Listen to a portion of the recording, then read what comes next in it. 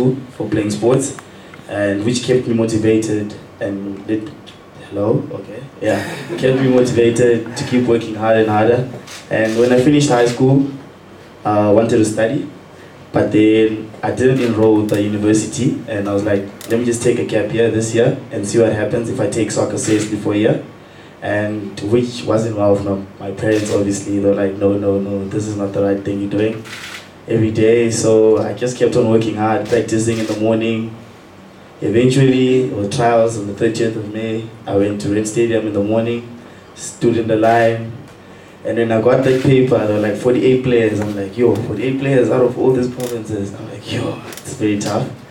But I went in, just put on a good performance and went back home and waited for the call, which eventually happened. Yeah. Well, I made a call myself, Ian, and I asked around as to when you were in high school playing football, which team did you support and which team do you look up to in the PSL?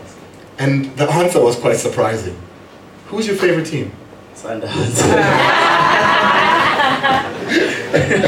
So how do you feel getting to take on a team you've supported for so long, you've looked up to for so long? You get to play them. You get to look at these guys and say, hey, Ziasha.